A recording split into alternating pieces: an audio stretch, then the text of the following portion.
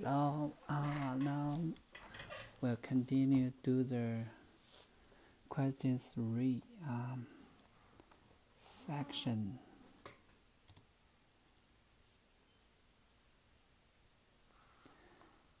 (1.1) question 3.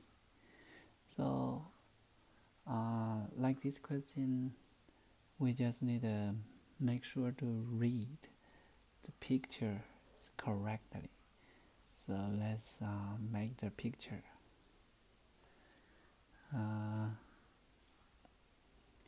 It's X and Y, and there's one over here and one over here, and the maximum is 3, and the pole goes through 1, and here is 2, and here is 1. Oh, sorry, it's a -1, -2, and from here is -1, and the right side, the X is go to 2, 3, 4. It's 4, and the endpoint is less than 1. It's like this. So let's answer the question. First is state the value of f1. f1 means when x equal 1. So we can see here is 3. So f1 is equal 3. B, estimate the value of f -1. So -1 is when x equal -1. And here is not, we cannot get the exact number, but we can estimate. It's about 1/3. So C is for what value of x? X equal what?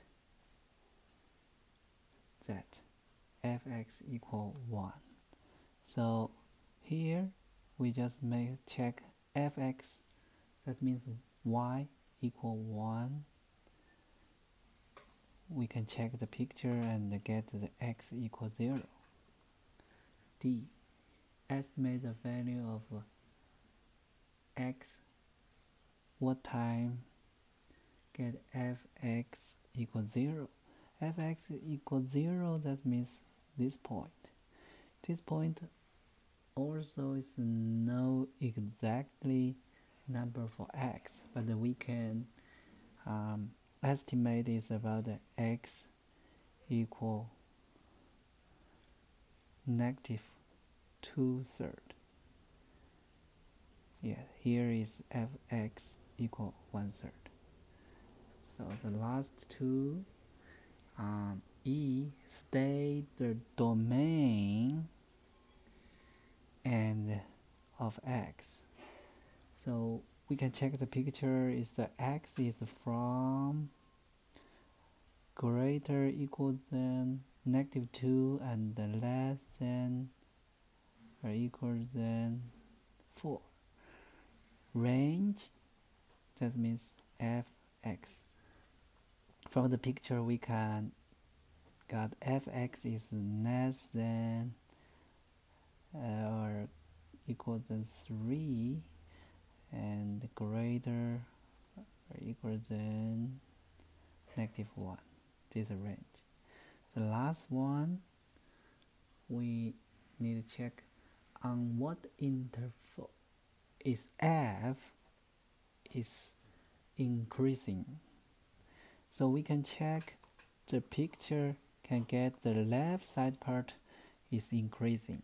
That means increasing is fx is greater along with the x.